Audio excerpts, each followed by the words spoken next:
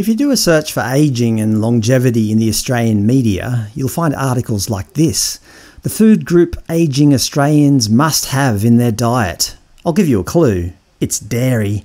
This is advertorial content by Dairy Australia. Sponsored Dairy Australia. At least the Sydney Morning Herald are being honest that they're masquerading this giant ad as a piece of news. However, in some real research coming out of Yale University in Connecticut, scientists have found some real health benefits to moderate calorie restriction in humans. Caloric restriction in humans reveals immunometabolic regulators of health span. It's a very interesting article, but very academic, so I'll try to keep it fairly light as to not confuse everybody. The extension of lifespan driven by 40% caloric restriction, CR, in rodents causes trade-offs in growth, reproduction and immune defense that make it difficult to identify therapeutically relevant CR-mimetic targets. We report that about 14% CR for 2 years in healthy humans improved thymopoiesis, basically the process of creating mature T cells, one of the important white blood cells of the immune system, and was correlated with mobilisation of intrathymic ectopic lipid, basically getting rid of fat around the thymus. Okay, this is getting very scientific, so I think I'll try to keep this in layman's terms. The beneficial effects of caloric restriction include enhanced longevity and reduced disease burden. However, 40% reduction of calories from a normal state in many rodent studies showing lifespan extension is associated with increased severity of viral and parasitic infections. Basically, extreme calorie restriction in mice is associated with increased infections. Furthermore, forced extreme CR in non-consenting animals may elicit stress responses, which can further compromise the immune system. This study established that in free-living conditions, humans achieve approximately 14% sustained CR for 2 years. This level of voluntary CR in humans in free-living conditions is much lower than the forced 25 to 40% restriction of calories in laboratory animals, and may engage unique mechanisms to maintain homeostasis. Anyway, I won't go on. This was not written for a general audience. However, senior author of the study and director of the Yale Centre for Research on Aging, Vishwadeep Dixit, has commented on the research. He said, "We know that chronic low-grade inflammation in humans is a major trigger of many chronic diseases and therefore has a negative effect on lifespans." Here we're asking, what is calorie restriction doing to the immune and metabolic systems, and if it is indeed beneficial, how can we harness the endogenous pathways that mimic its effects in humans? Professor Dixit and his team started by analysing the thymus, a gland that sits above the heart and produces T cells.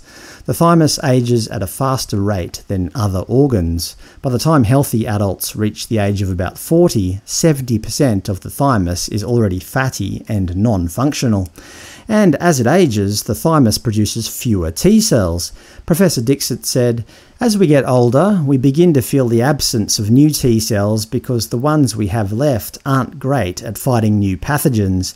That's one of the reasons why elderly people are at greater risk for illness."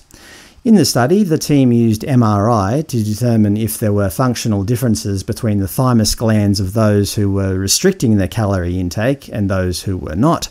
They found that the thymus glands in participants who limited their calorie intake had less fat and a greater functional volume after 2 years of calorie restriction, which meant they were producing more T cells than they were at the start of the study. The participants who weren't restricting their calories showed no change.